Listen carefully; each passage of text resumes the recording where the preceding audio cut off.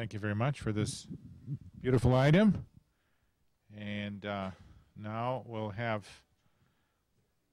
ask Brother Peter to come forward and continue the presentation.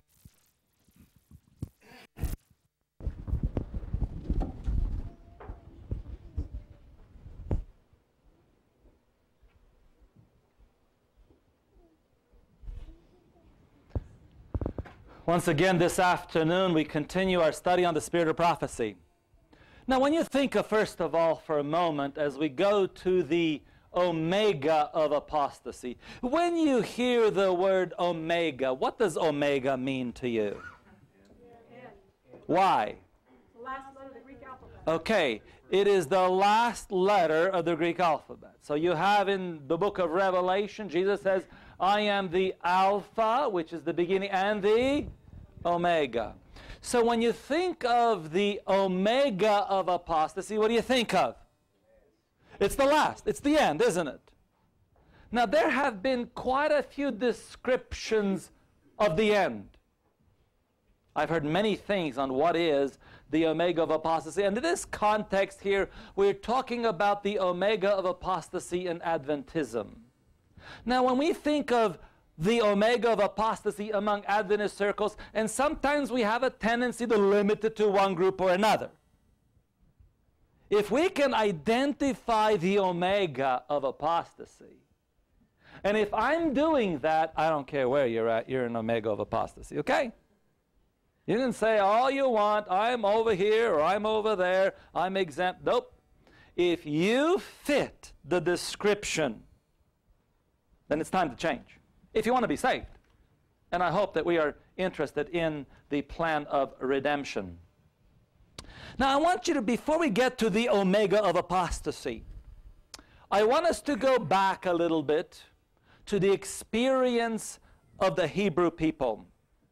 In 2 Kings chapter 17, verses 12 to 13, this is now getting to the end of the book of 2 Kings, which is coming to the end of the history of Judah.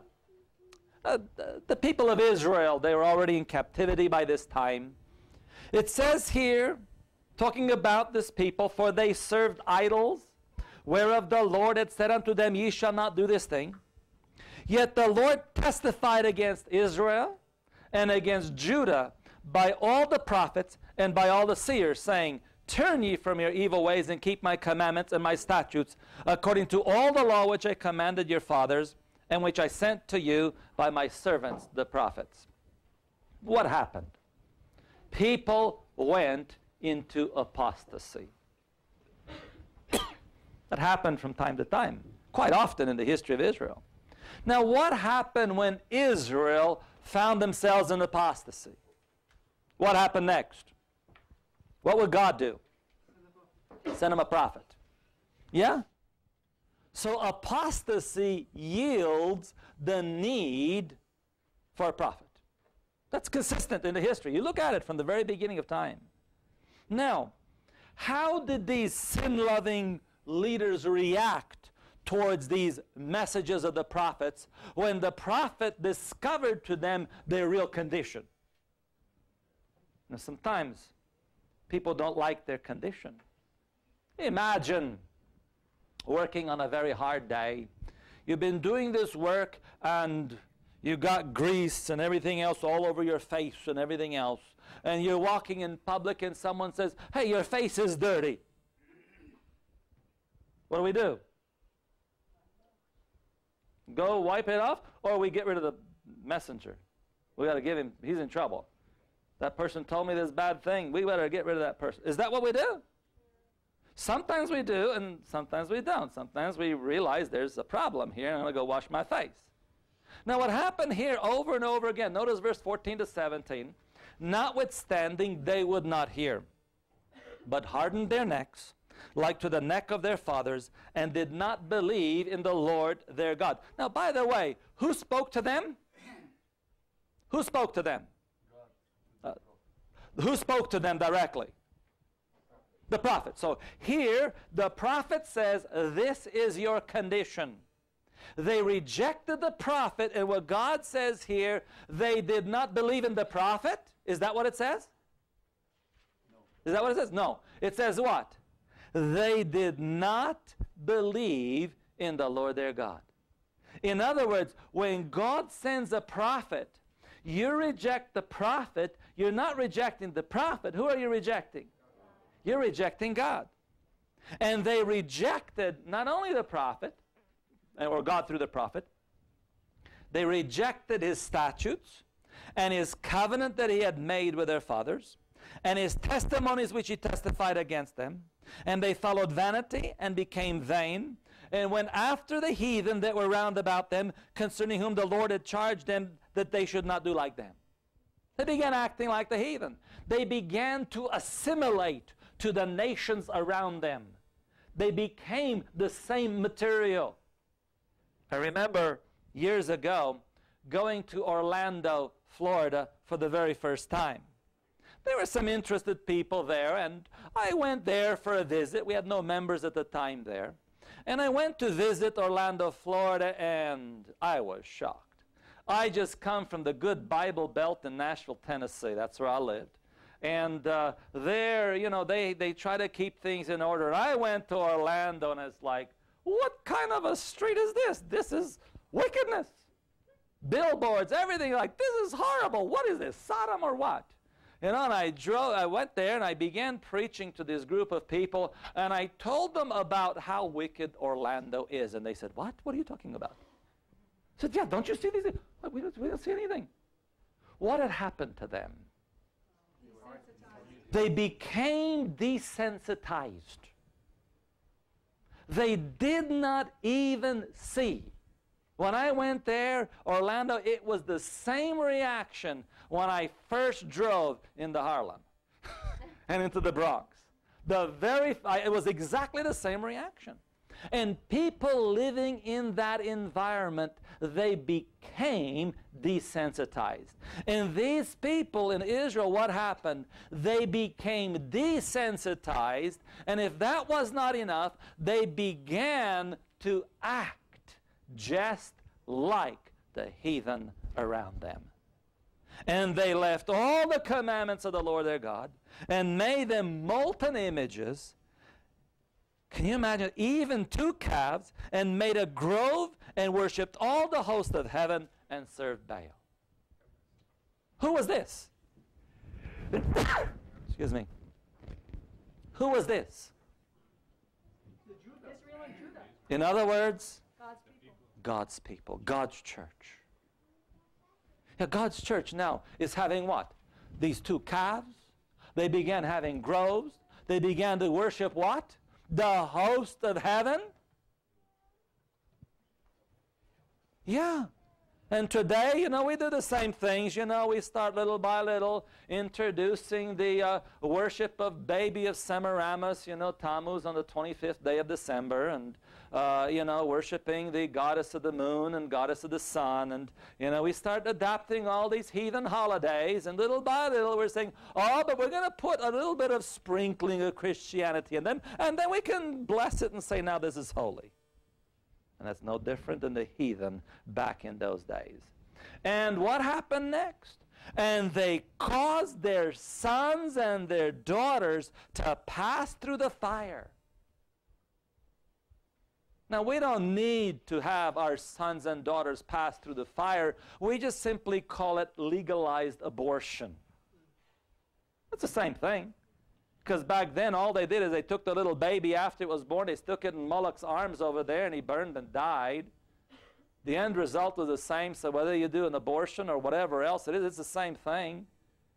And we're seeing this in the so-called Christian nation. We are seeing this thing over and over again. And it's sometimes even affecting some of us. When we start talking about abortion, I hear some people saying, oh, I understand this circumstance, and I understand that circumstance, and all I can think of is Moloch. And then what? And use divinations and enchantment, and sold themselves to do evil in the sight of the Lord to provoke him to anger. This is the history of Israel. When they rejected the prophets, they ended up all like this. And what happened when they continued to reject the message that God gave them through the prophets? Chapter 17, verse 18 to 20 of 2 Kings. Therefore the Lord was very angry with Israel and removed them out of his sight. There was none left but the tribe of Judah only. So the whole nation of Israel, 10 tribes were wiped out because of these things. Judah was left. Now verse 19. Also Judah kept not the commandments of the Lord their God, but walked in the statutes of Israel which they made. So Judah began acting like their neighbors. And so what happened? Verse 20. And the Lord rejected all the seed of Israel and afflicted them and delivered them into the hand of the spoilers until he had cast them out of his sight. The end result was the Babylonian captivity. You read that. It's right after that. You want to be with Babylon? You like Babylon so much? Fine, go into Babylon. That's what Babylon will do to you. And many times, young people I find having a real serious struggle, especially dealing with worldliness. The world looks so attractive to them. And then they go into the world and find what? It bites you like a snake. There's no peace there. You're not going to find that peace you're looking for. The world doesn't accept you anyway. You go into the world, I see so many young people, they decide to go into the world, and what happens? The world rejects them. Why? Because we don't belong there. And this is what happened there. So what happened? They became like the world, and what does the world do? Put you into captivity. You want to be a slave? You want to be a slave for the rest of your life? That's it. What was the reason? Why was it that Israel, both the northern 10 tribes, the kingdom of Israel, and the southern kingdom of Judah, why is it that they perished? It's very simple.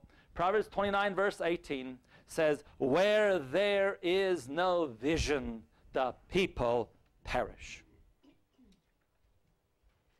If we don't pay attention to the visions of the prophets, the people perish. Do you want to perish? Or do you want prosperity? Now stop and think about this. When the children of Israel left Egypt, how did they leave Egypt? What was there for them in their departure from Egypt? I really want you to pay attention to Hosea chapter 12 and verse 13. And by a prophet, the Lord brought Israel out of Egypt. And by a prophet was he preserved. How did God bring Israel out of Egypt? By what? A prophet. And in the wilderness wanderings, how do you survive the wilderness wanderings? By what? By the prophet. That's very important. The scriptures contain a record all the way through from the beginning of those who accepted and those who rejected the voice of the prophets. Just take your Bible out. Start with Genesis. Read from Genesis to Revelation. And especially as we're approaching the close of time, as we're approaching the end of this world's history, in 1 Corinthians 10 verse 11, after talking about the Hebrew people in the wilderness, it says, now all these things happen unto them for ensamples. The word ensample here is the word type, if you look in your margin. All these things happen as a type. And they are written for our admonition, upon whom the ends of the world are come. Do we really believe that the end of the world is coming soon? Do we really believe that? Let's stop and analyze that. I want you to analyze it for yourself, because all of us say we're living in the last days. We're getting bigger houses, bigger cars, bigger lifestyles, bigger paychecks, better jobs, everything else. We're living in the last days. Let's evaluate our own life's history. Where are we going? Now, I just want to ask you a question. What is the final test that comes to the world? What's the final test? Y'all know what the final test is? Last test in the world. What is it? About the commandments of God specifically, what is it? The Sabbath Sunday controversy, right? We're all familiar. That's the final test that comes. Now, one thing that we often make a mistake. We look at the final test is the Sabbath Sunday issue. And so we say that the Sabbath test is future. Isn't that what we say? But I want us to stop and think a little bit. The Sabbath test is future for whom? The world who didn't know. For the world who didn't know. For those of us who know, how long has been the Sabbath a test? Since we first heard it, since we first were convicted on it. But as a people since 1844. 1844. You read that in early writings all over the place. That the Sabbath is a present test, not future test. And we as Adventists always thought, Sabbath, future test. You know, the Sabbath is the test in the future for those who do not know it. You read those final warnings. It's to those people who did not understand the third angel's message. That's where the latter rain goes to. It doesn't go to us who know and understand it. You see, there are two final tests. There's a final test for the world, and there's a final test for Adventism. Did you know that? And when we talk about the final test, the last test, what do you call the last? What's the word you would use for the last? Omega. So when you think of the final test, the final apostasy, we're talking about the Omega. And what is the very last test for us as an Advent people? It's very simple. I want to read it to you. Here it is, very plain. After the final one, there is no more, correct? Correct? After the last one, there's no more, okay? So now, Selected Messages, Book 1, page 48. Very important statement. And in all the different studies on the Omega of apostasy, I never heard this statement read. Not once. They describe all sorts of things in the Omega of apostasy, but never this one. But look, brethren, this is very clear. The very last deception. The very what? Very last. Is there another one after this one? Very last. So the very last deception of Satan will be to make of none effect the testimonies of the Spirit of God. So let me ask you a question. What is the Omega of apostasy? To make of none effect the testimony of the Spirit of God. That's it. Now, it does not say rejection. Notice here, it does not say rejection. It's to make it of none effect. That's the last deception. So when we're talking about the Omega of apostasy, we are talking about making the writings of the Spirit of prophecy of none effect. Is that clear for everyone here? That's clear? There is nothing after that. That means it is the Omega. Nothing else comes after that. Now, when we're talking about the Omega or the last deception, it's not to reject, as we mentioned, it's to make it of none effect. And how do we hear that? Oh, that's not intended for us. That's really not intended for this time. That was back in her day. Another one that I've seen over and over again. And the worst thing is, I see it in books published under her name. Is they make a statement and then they put ... And sometimes I read the ... in its original and I find the exact opposite of what it says. All you have to do, read another sentence, and it puts it in its context, taken totally out of its context. Another method is putting a subtitle there. Yeah. And the subtitle has exactly the opposite. Or the worst was a title. One day, someone showed me a Review and Herald article. And it was one of the very last Review and Herald articles in those 6 books. And I looked at the article. Wow, pretty strong article. Clearly against us as a people. You read the article. You look at the title. You look at the article. The article itself I had no problem with. But the title of the article and a little description made it appear straightly against us as a people. And I thought to myself, this is quite interesting. I read so many other things, but this one here this is really strange, So I was looking at it, and I was praying to the Lord, what do you mean by this? Because if I read this like this, something's going to happen. And then somehow my eye got down to the date, and it's like 1954 or something. I said, she's dead by then. How did this end up in here? So I thought, let me go to the original. So I went, at that time I was living in Maryland, so White Estate was not that far away, and I found the original article. No title and no first paragraph. The title skewed the way you read it. Brethren, those are ways in which we misapply or make of none effect the testimonies of the Spirit. And of course, we make it of none effect even more by not reading it. Isn't that? We just don't read it. So now, let us look at the omega of apostasy. In Book 1 of Selected Messages, page 200, the omega of apostasy actually had its beginning in the 20th century by Dr. John Harvey Kellogg. Now, we mentioned John Harvey Kellogg a little bit earlier. That was when he was still faithful to the spirit of prophecy.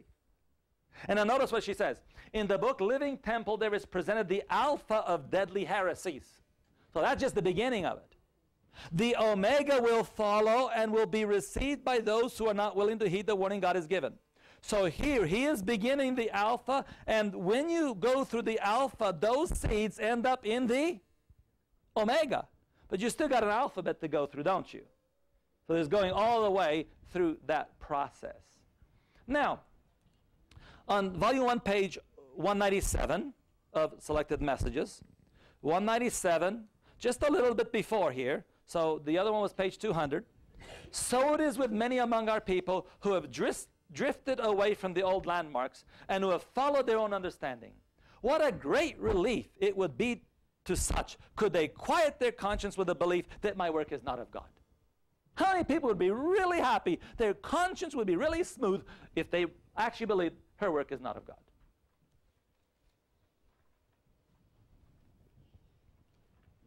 But your unbelief will not change the facts in the case. Belief or unbelief, doesn't matter. It's still going to be there. The facts are. The fact is what?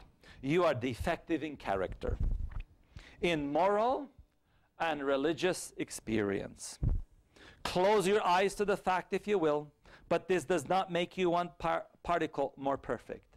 The only remedy is to wash in the blood of the Lamb. Too many times we're trying to ease our conscience. Today, people ease their conscience by going to psychiatrists. They take medications to ease their conscience, when all they have to do is confess their sins. And some confessions are before God alone. Some confessions are to our neighbor, to our family members, to our, it may be public, it may be private, whatever it is. That's how you deal with an uneasy conscience. Not a bit of medications. In the old days, they didn't go to a psychiatrist. It was much cheaper. They just go down to the local pub, drink it away, and they're gone. You know, they don't have to worry about it. That was their method of dealing with it. But it doesn't deal with it. It keeps getting worse. Just because someone takes some drugs and knocks them out for the next day, you know, because they have a bill due, the next morning, guess what? When they come back to their conscience, the bill is still there, plus the bill for their drugs. And now it becomes worse, so what do? They got to get more drugs. It doesn't change things. So the same thing, getting rid of the spirit of prophecy does not change our character. What changes our character is reading the spirit of prophecy and confessing our sins like we need to. Now, when we talk about history, in Volume 5, Testing for the Church, page 66, it talks about the history in Israel. Because remember, we're talking about the wilderness sojourn. It says here, if you seek to turn aside the counsel of God to suit yourselves, if you lessen the confidence of God's people in the testimonies he has sent them, you are rebelling against God as certainly as were Korah, Dathan, and Abiram.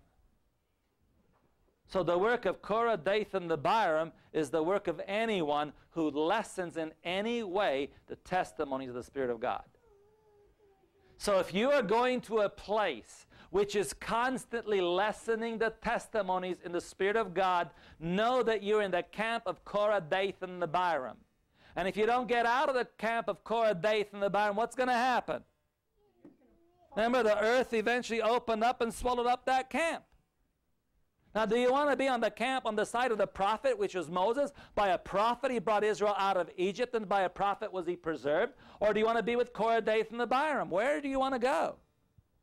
I don't know about you, but I really want to go to heaven. You know, I really don't want to live in this world. You know, I enjoy some places in this world. I enjoy visiting some places, and I've enjoyed living in several places in this world. But you know what? This is not my home. I am not interested in spending eternity in a place like this. I really am not. And until we all get serious about being pilgrims and strangers here, that this is not our home, something has to break one day. And it starts with the testimonies of the Spirit of God. And it starts about making sure that we're not supporting Korah, Dathan, and Abiram. And if you want to notice, in Israel in the wilderness, the majority was supporting Korah, Dathan, and Abiram. Did you notice that? The majority. 10 spies were with Korah, Dathan, and Abiram. The entire leadership. Can you imagine? The entire leadership was with Korah, Dathan, and Abiram. And you talk about the Levites, the priesthood. The actual priest, obviously, was with Aaron, and they had only a few priests. But how many Levites were with Korah, Dathan, and Abiram?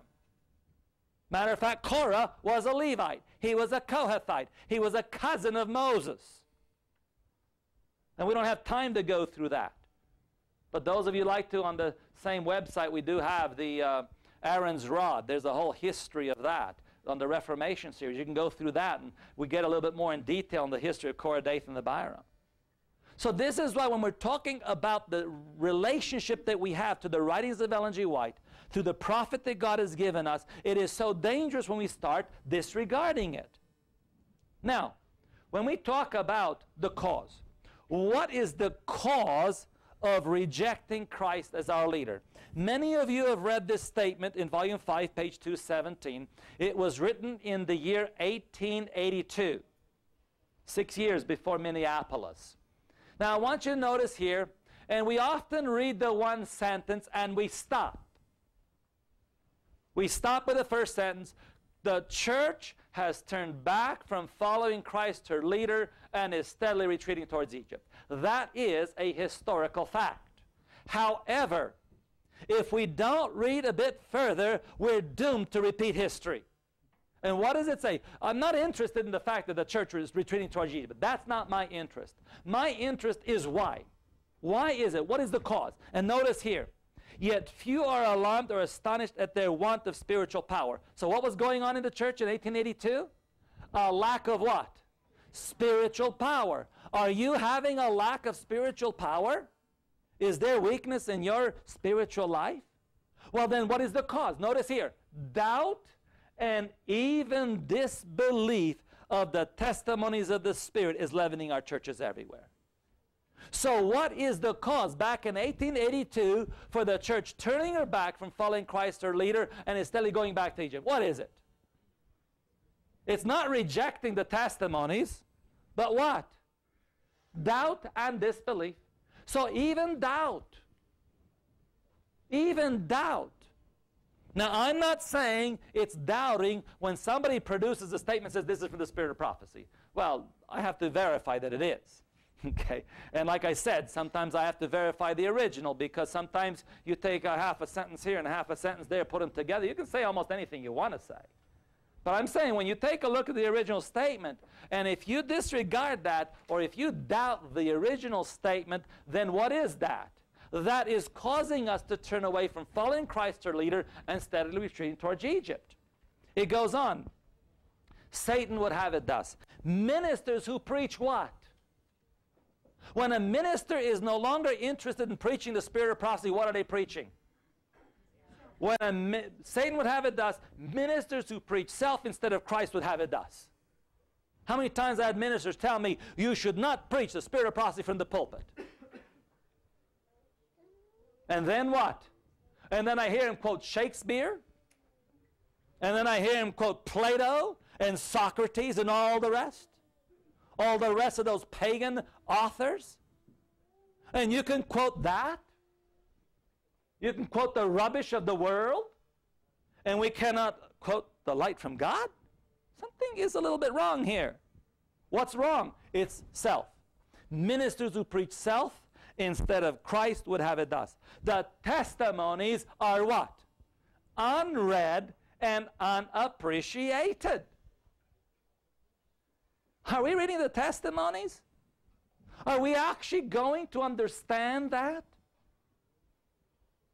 We often talk about the power of the early church. And sometimes we even talk about the power of the early reformers. What was the power of the early reformers? I saw it when I went to Ukraine. I saw the power. You know what it was? Can you imagine no spirit of prophecy? Can you imagine no spirit of prophecy? And someone gets a spirit of prophecy, and they translate it into Russian. And then what do? They take it on a typewriter. So you want a book in Russian? You want a book back then? You want a spirit of prophecy book? You get a book. You get yourself a typewriter, which is illegal. And then you sit there and you put a pillow on your knees, and you lock all the doors and windows, close up all the lights, make sure there's no noise out there, and you start typing. And you have about 10 those carbon copies. And I saw a book over there. It was like the 10th copy, okay? The one on the back over there. And you know what they were doing with this book? They bind this book together, and you know how precious it is to them? Now, that's what we're talking about, the power of the early reformers. They were willing to risk their life to type out. Can you imagine? Not just buying a book, but actually typing it out for yourself. You want a copy? Type it out.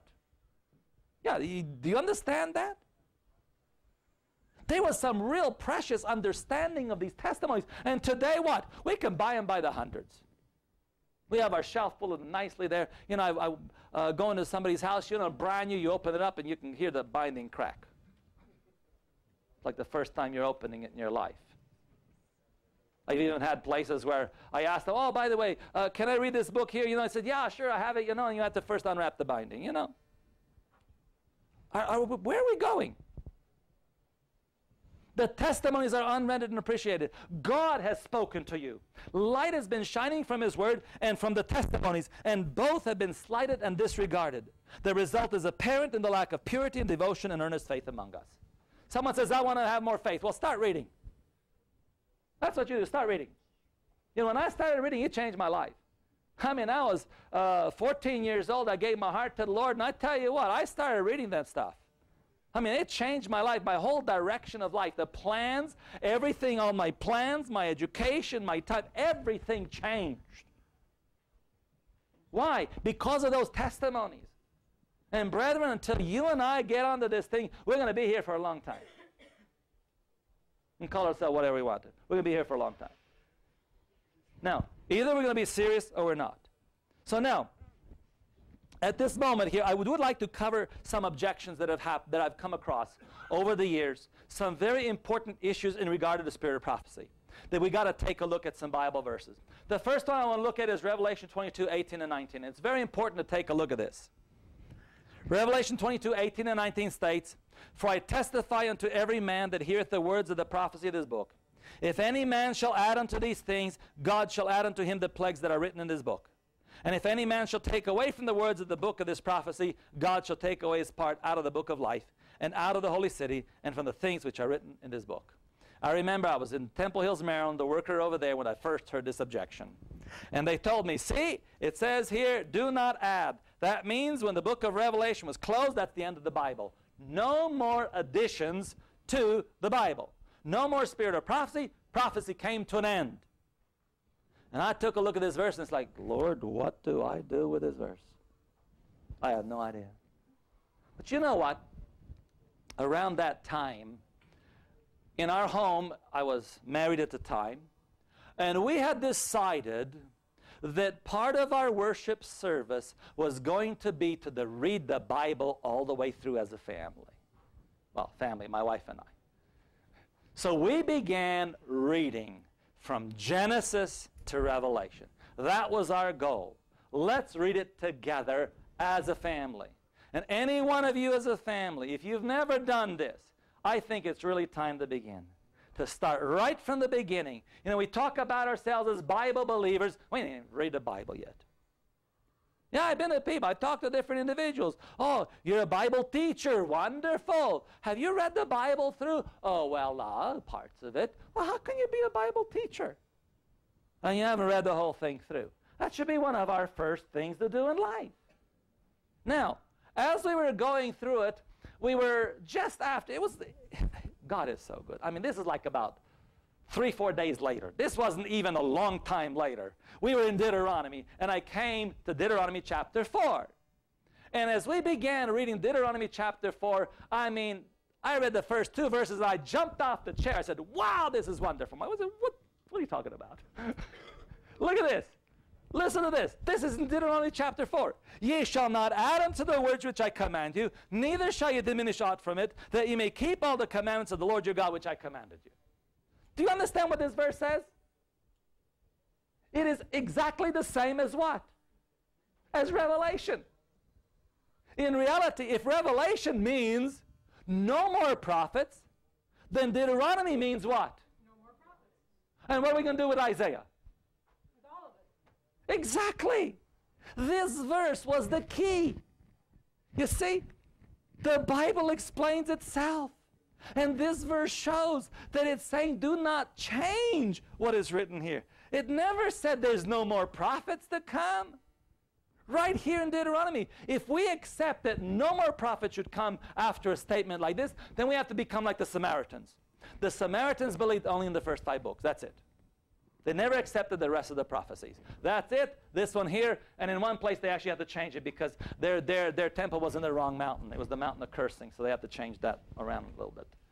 They couldn't get the other. The other one was in Judah, so therefore they couldn't get that mountain.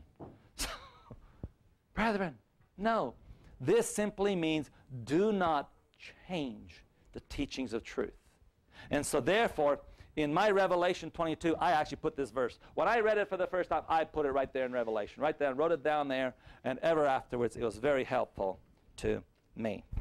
So now,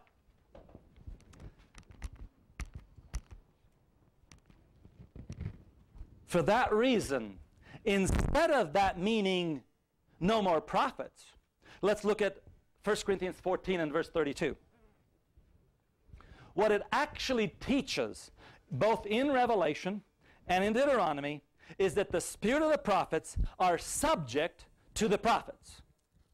Spirit of the prophets are subject to the prophets, right?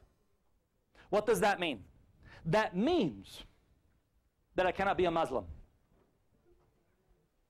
Do you know why? What is the understanding of Muslims? What is the big difference between us and Muslims? It's our understanding of prophets. Did you know that? Their belief is that the last prophet corrects all previous prophets. Yeah. The last one corrects previous ones. To where this teaches what? When you understood Moses to be the true prophet, Isaiah comes on the line. What do you do with Isaiah? Throw out Moses. That's the Muslim way of thinking. However, in this way, what do? You test what? The new prophet by the old one. Because the old one's established. You know that one. So before this new one can be accepted, you accept, obviously you understand the old one, then you test the new one by the old one. Okay? So now Daniel comes on the scene. So what do? You test Daniel by what? By Moses and Isaiah. Right? There's many others. I'm just using the ones. Okay. Now, John comes on the scene. What do? Test him by all the previous ones. That's right. So you test him by Moses, Isaiah, and Daniel. Right? So now, after John, comes another prophet, Ellen G. White. So what do? You test Ellen G. White by Moses, Isaiah, Daniel, and John, right? And now a new prophet shows up. What do? You test a new one by what? By Moses, Isaiah, Daniel, John, and Ellen G. White. That's it. You don't sit here and disregard any of that. So when it says here, the spirit of the prophets, so any prophet today is subject. It is not above. It is actually subject to what? To those prophets that have been accepted. And this is very key. Even in Adventism, I've met prophets. And I met one person that in their book, this one corrects Sister White. Yeah, right. Okay. I met that, yes. It doesn't work that way. This one actually is tested by all previous prophets. It's an important principle. So Revelation 22 is not saying that there's no more prophets. Instead, it says what? That any prophet that comes and changes anything of the previous prophets, they are false. According to this. Is that clear? That clear? All right. Another one that I was really shocked, and I tell you what, when I first heard this, actually it was in the same meeting I heard a whole bunch of these objections, and I was like, really, I was a young worker, I wasn't prepared for all this stuff. But I was prepared to go back and study, okay? And I thank the Lord that somehow in the next few weeks I found all this material and was able to understand it, including like Deuteronomy. Now it says here, all Scripture is given by inspiration of God and is profitable for doctrine, for reproof, for correction, for instruction in righteousness. So what is given by inspiration of God? All Scripture. So a person told me that means the writing of Ellen G. White is not Scripture, therefore it's worth nothing. But now you know. I don't know why I didn't think of it right then, but when I was studying a little bit later on, I read this. And do you know what actually this says? All Scripture is given by inspiration. Do you know what it says actually here? Do you understand the meaning here? What is Scripture? Written, but what? Which one? What is it? What is it talking about when it says Scriptures? Anything that's inspiration given of God? Okay, but let's go direct. First of all, you're going through the secondary application. Let's go to the primary application here. Old Testament. But what is Scripture? At that time it was Old Testament. That's it. Listen here. When Paul wrote this, the only Scriptures was the Old Testament. There was no New Testament. Didn't exist. He was just writing New Timothy, okay? So, okay, Timothy, this is the last one he's writing, okay? But nonetheless, when Paul was about to be executed in 2 Timothy, the Scriptures at that time was the Old Testament. And I'll explain to you what the New Testament was in a moment. However, we apply this to everything, okay? So now, if Paul was intending to mean that all Scripture meant only the Old Testament, then he would have stopped right there. He wouldn't have continued any further. Why did he finish a little bit more in 2 Timothy? Why did he write a bit more? Because, notice 1 Thessalonians 2, verse 13. All Scripture is given by inspiration of God, right? Now, how did the early Christian church regard the writings of Paul and other prophets? I want you to pay attention here. This is 1 Thessalonians 2, verse 13. For this cause also thank we God without ceasing, because when ye received what? The what? The word of God, which ye heard of us as prophets, ye received it not as the word of men, but as it is in truth the word of God, which effectually worketh also in you to believe. So what was the writing of Paul? The word of God. But it wasn't Scripture. When Paul says Scripture, he meant Old Testament. But what was this? The writings of the prophets in his time. What is it called still?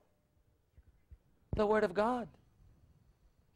You know, when the apostles and the early Christians, they went from place to place, Do you know what they had? They had their Bible and they had their Spirit of Prophecy books. Did you know that? Yeah, 1 Thessalonians at that time was the Spirit of Prophecy. Yeah, it was. That's a fact. They did not, that was not Bible. It was Spirit of Prophecy. And by the way, that Spirit of Prophecy was not second class. It was never a second class to the Old Testament. What was it? It was the Word of God. In other words, it's the same thing. It's the same thing of prophecy. Now, I want you to pay attention to 1 Corinthians 14:22. Why do I say it was their Spirit of prophecy? It's very important here to understand. When they conducted evangelistic meetings in the early Christian church, what did they use?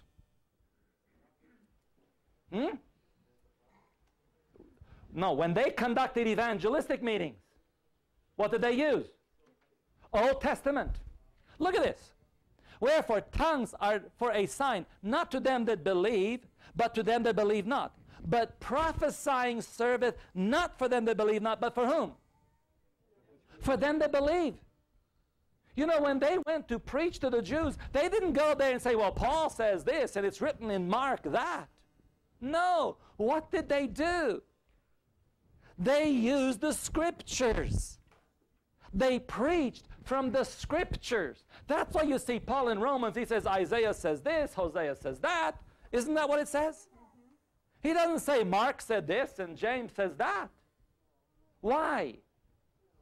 Because Mark and James and Paul were for the church. They were the Spirit of prophecy for those that believe. And when we go out there doing evangelism, we have to understand our audience. If you go preaching to the Jewish church today, you don't go use the Old Testament.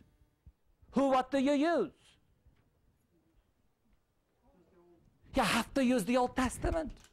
You can't sit there and say it says in John and Revelation and all this stuff. That doesn't work. You got to use the Old Testament. You use the New Testament only to those that believe the New Testament. Now what happens when you meet New Testament Christians? What do you do then? You don't use the Old Testament. You understand that? We're trying to reach the world. And these, to some things, that's Bible and that's Spirit of prophecy. And we use it. The Spirit of prophecy is only for those who believe. Now, we as a church believe in what? Spirit of prophecy. So what can we do? Freely use it. Yeah, we can freely. Why? Because it's for whom? For the church. So when somebody says, oh, you can't preach from the Spirit of prophecy here. Well, in this church, what can I say? It's for the church. Now, whoever the church is, it's for them, okay? So if I can't preach it in this church over here, that means they are not what? They're not the church. It's very simple. If I can't use the Spirit of prophecy in this place, it means they're not the church because this testimony is only for whom? It's for the church. It's for believers. That means those who do not accept the Spirit of prophecy, they are? Very clear, isn't it? That's what it says right there. So now, in Volume 1, Testing for the Church, it's a very important statement. Keep in mind, this is the time when the prophetess was alive. She is dead today, so we have a chance to evaluate it fully. But now, even while she was alive, I want you to notice the statement here. And again, sometimes people make a mistake by reading only part of the statement. Here's what it says. Some I was shown could receive the published visions, judging over the tree by its fruits. Others are like doubting Thomas. They cannot believe the published testimonies, nor receive evidence through the testimony of others, but must see and have the evidence for themselves. Right? So there are different classes of people. Such must not be set aside, but long patience and brotherly love should be exercised towards them until they find their position and become established for or against. Doesn't mean they stay there forever, but what? They eventually establish their position, right? Now notice this now. But now what happens if this group, if they fight against the visions of which they have no knowledge, if they carry their opposition so far as to oppose that in which they have had no experience, and feel annoyed when those who believe that the visions are of God speak of them where? In meetings, and comfort themselves with the instruction given through vision, the church may know they are not right. Is that clear? So if somebody's having questions, whatever, that's one thing. But if they oppose, the moment they oppose, that means what? They are in the wrong. The church may understand now they are not right. Why? Because we should feel free. And notice the next part here. God's people should not cringe and yield and give up their liberties to such disaffected ones. In our church, we should not cringe to use the spirit of prophecy. Why? Because it's given for the church. If this is the church, we don't cringe. Now, if this is not the church of God, then you better start cringing anyway. God has placed the gifts in the church that the church may be benefited by them.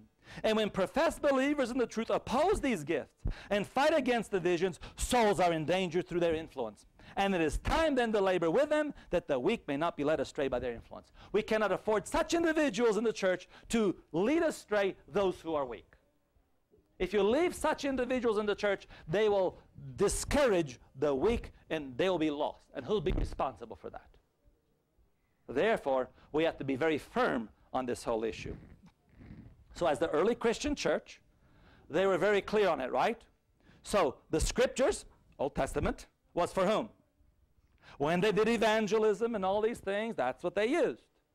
But in the church, they freely quoted from what?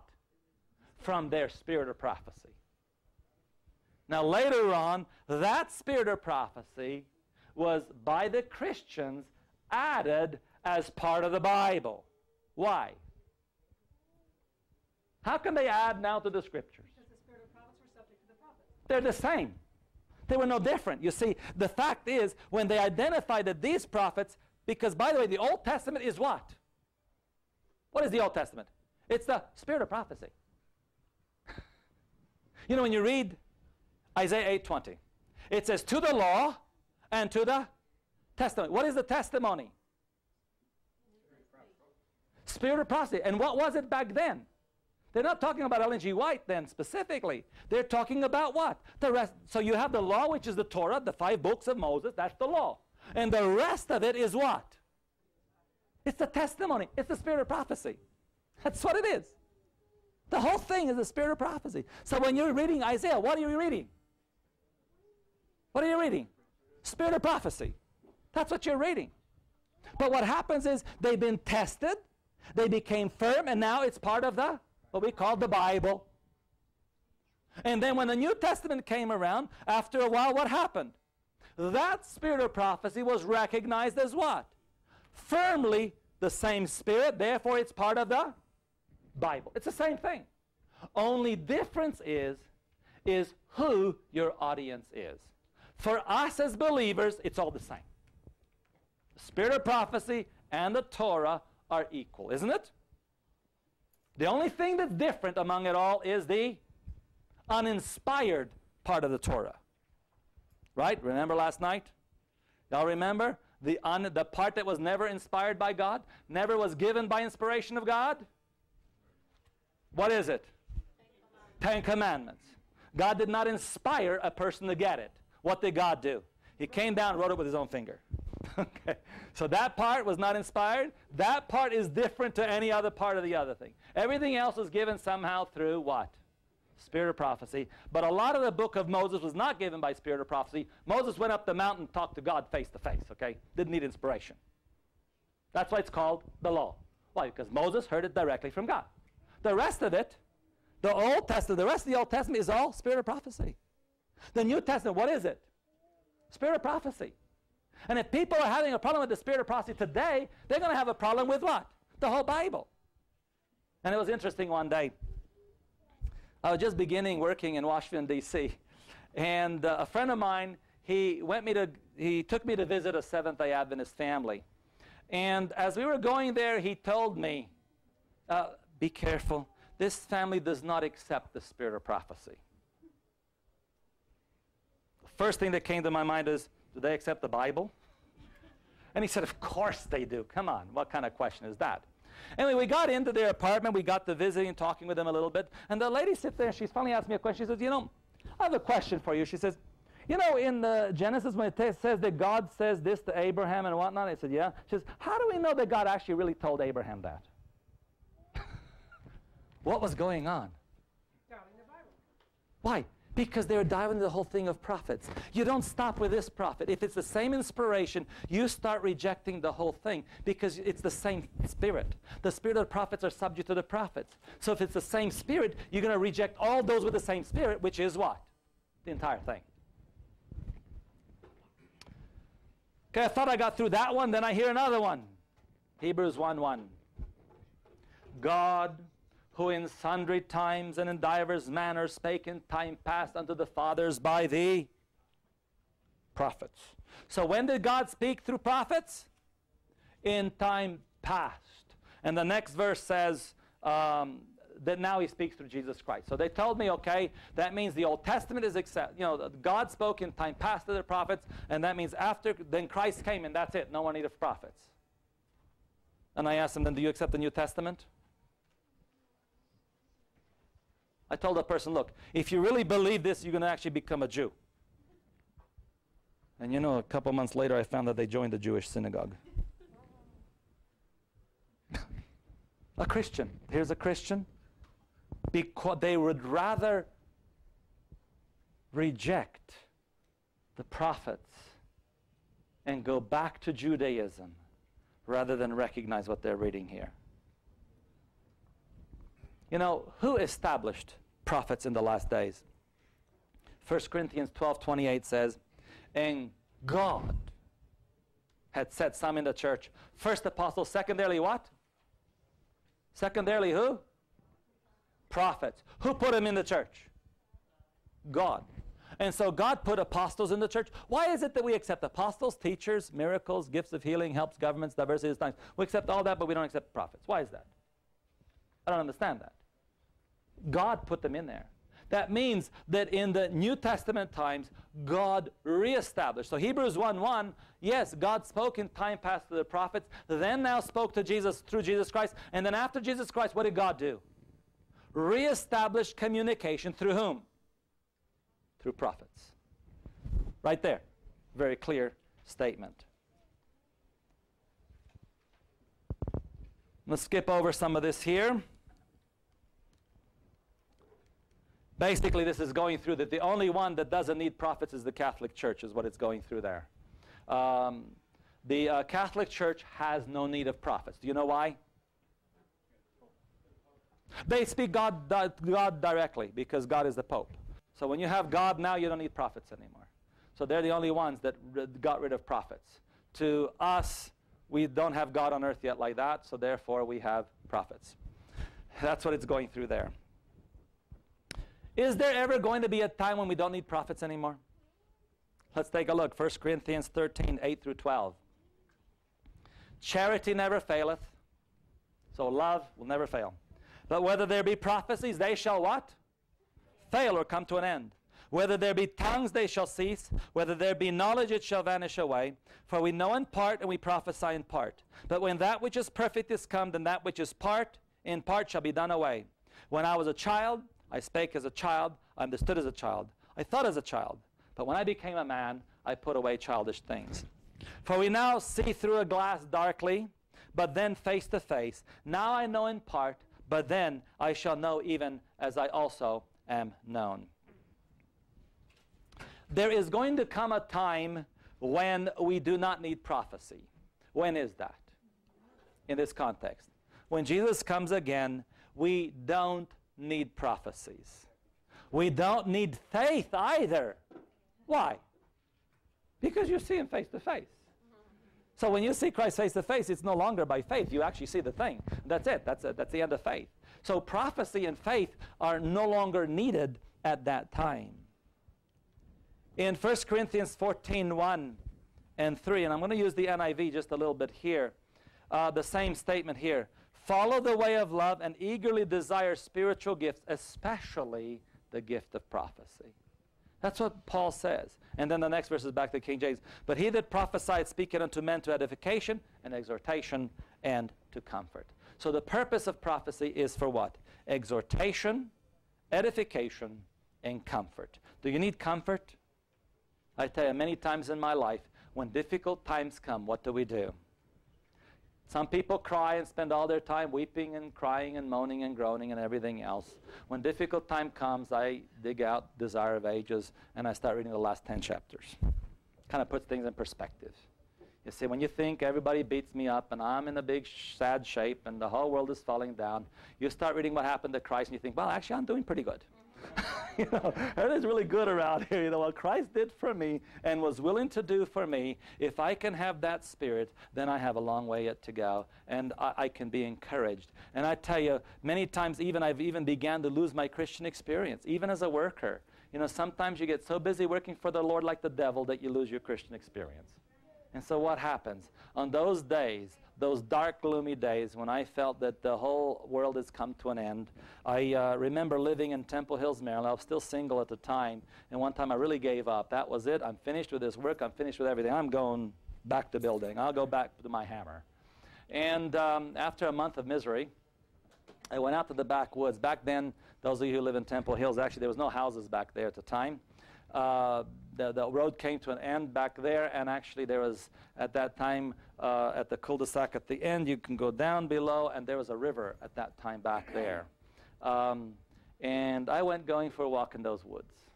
And, you know, after about an hour walking, I realized, you know, there is a God in heaven that loves each one of us. And I knelt down there and regave my heart to the Lord. And I tell you, if we can only understand Calvary, it'll all be put in perspective. And this is why what it says here, that he that prophesied speaketh unto men to edification, exhortation, and comfort. We need comfort. Every one of us needs comfort. Every one of us go through dark days. Every one of us go through miserable times in our life. And what do we need then? And so where do we get it? The spirit of prophecy. You see, that's the thing. That's where we get it. What about if we need exhortation? Do we know we need exhortation sometimes? You know, sometimes no one can tell us anything, you know. Sometimes you tell people, oh, you can't say anything to them because they'll wither and die, you know. And yeah, they're so sensitive. But what should those sensitive people do? They need exhortation, so what do they need to do? Read the spirit of prophecy. You get plenty of it. Okay. All these things we need, and we get it right there in the spirit of prophecy. And we need it until Christ returns, because that which is perfect is not yet come. Instead of rejecting prophets, the same Apostle Paul, who says all these things about prophets, says in 1 Thessalonians 5:19-21, quench not the spirit, despise not prophesying. And remember, when we read last night from Greenfield's lexicon, it actually means despise not the gift of prophesying, remember? Instead, do what? Hold fast that, prove all things, hold fast that which is good, yes? Well, as we mentioned now, the spirit of prophecy is everything outside the Torah. That means Genesis, Exodus, Leviticus, Numbers, Deuteronomy. That's the law. Okay, because most of it was given by God to Moses almost he says face to face, right? He says Moses is not just a prophet. He says God speaks to him face to face. That's in Exodus. The rest of the Bible is what? The spirit of prophecy. That's what it is. Okay, now some things are made a little bit more for our time through the writings of Ellen G. White. But I'm saying here is we need to get back into the reading of the prophets. And that includes all the prophets, not just Old Testament prophets, not just New Testament prophets, but even the prophets that we have today. Because that's where we get comfort and strength. Now here Paul says what? Disprove all things. Instead of despising the gift of prophecy, you do what? You test the prophets. And we have an obligation to test the prophets. Matthew 24 is another very important statement talking about the second coming of Christ. In the last days, what shall there arise? For there shall arise false Christs. Now, what does it mean, false Christs? I want you to understand this. When it says there shall arise false Christ, indirectly, what does that mean? A little bit beyond. I'm thinking of more than that. The word false Christs Now, does that mean that there is no Christ because there are false Christs? Is that what it means? No. No, in comparison, what do you have? You have false Christ, and then you have what? The real Christ, right? Now, notice in this context, and false what? False prophet. What does that mean? There's true prophets. This is talking about the last days. So if we think that, oh, false prophets means there's no prophets at all, then there's no Christ at all. This is really dangerous. In reality, there's false Christ because there's a true Christ. There's false prophets because there are true prophets. And these false ones shall do all this to deceive, if possible, the very elect. But the very elect will not be deceived. You know why the very elect will not be deceived? Huh? They know the real one. Yeah, that's right. They know the real Christ and they know the real prophets. So therefore, they're not going to get deceived. It's very simple. All we have to do is follow that and God will bless us. Instead, we need to test the prophets. By what? Remember we read last night, by their fruits ye shall know them. This is the whole context here. I'm not going to read the whole thing here, just the last part. Wherefore by their fruits ye shall know them. This is what you do. You test the prophets by their fruits. And what does it mean to test the prophets by their fruits? In volume 4, page 311 says, the deeds of a man's life are the fruit he bears. So what we have to do is look at what? The deeds of the life. If he is unfaithful and dishonest in temporal matters, he is bringing forth briars and thorns. He'll be unfaithful in the religious life and will rob God in tithes and offerings. Now, I know that's not our topic, but that's another aspect of it, so just keep that in mind. But the fact is, the deeds of a person's life. So this afternoon we've looked at one major thing. When we talk about the omega of apostasy, what are we talking about? Clearly, what is it? Make of none effect the testimony. That is the omega. That's the last one. That's the final test for Seventh-day Adventists. There is no other test beyond that. There's not going to be something. If we reject the spirit of prophecy, that's our final test. Okay. Now, then we looked at various scriptural passages that people have used over the years to kind of tell us that there is no prophets after the New Testament. However, if you compare Scripture with Scripture, they answer themselves. They're very clear, comparing one passage to another passage. So every one of us today need to really seriously make a decision. The decision is, what is our attitude towards the spirit of prophecy? Now, by the way, I don't want to finish on this note. That's why we have the next topic is, I would be like Jesus. It's a very important aspect because if we want to be saved in the kingdom of God, we need to be like whom? How do we get to be like Jesus? How is that possible? Well, we'll have to leave that for the next topic because we have some more information to share with you on that. But there is something that we have to decide on the writings of Ellen G. White right now. In Volume 4, Testament for the Church, page 229 to 230 says, we have warned of dangers as God has presented before us the perils of his people. Our work has been given us of God. What then will be the condition of those who refuse to hear the words which God has sent them because they crossed their track or reproved their wrongs? What's going to happen to someone if they reject the spirit of prophecy because it came across their pathway? If this is from God, then what's going to happen to them? If you are thoroughly, listen carefully here. You know, sometimes we think, oh, we can have all sorts of beliefs. No. If you are thoroughly convinced that God has not spoken by us, why not act in accordance with your faith and have no more to do with a people who are under so great deception as are this people? If you really think that the spirit of prophecy is wrong, then you need to leave away from God's people because these people are deluded. You don't make compromise with such people to keep them in the church. There has to be what? A separation here. Those who don't believe in the spirit of prophecy cannot be in the church. Why? Because the spirit of prophecy is given for what? It's given for the church. And if you don't accept it, then you don't belong in this church. If you have been moving according to the dictates of the Spirit of God, you are right and we are wrong. It's very simple. There's no gray matter. This is right or wrong. God is either teaching his church, reproving their wrongs, and strengthening their faith, or he is not. This work is of God or it is not. God does nothing in partnership with Satan. Do we understand this? There's no partnership here. My work for the past 30 years bears the stamp of God or the stamp of the enemy. There is no halfway work in the matter. The testimonies are the Spirit of God or of the devil. That clear? That's it. In arraying yourself against the servants of God, you are doing a work either for God or for the devil. By their fruits ye shall know them. What stamp does your work bear? It will pay to look critically at the results of your course. Instead of deciding to make all these decisions on the spirit process, it's time for us to examine our own fruits. The question is, here's the last verse again. 3 times in a row, it's the same one. I go back to the time of Jehoshaphat. This is such an important verse. It says here, and they rose early in the morning and went forth into the wilderness of Tekoa. And as they went forth, Jehoshaphat stood and said, Hear me, O Judah, and ye inhabitants of Jerusalem. Believe in the Lord your God, so shall ye be established. Believe his prophets, so shall you prosper. The question I have for you today, do you want to be part of the omega of apostasy, or do you want spiritual prosperity? Amen.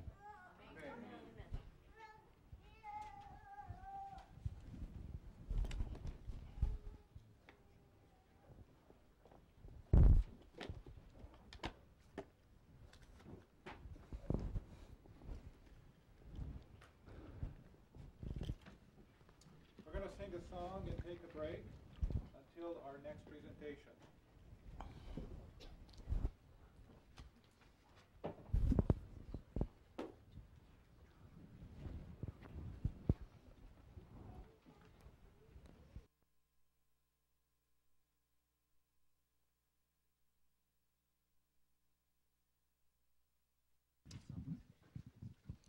Let's sing hymn number 291, Standing on the Promises.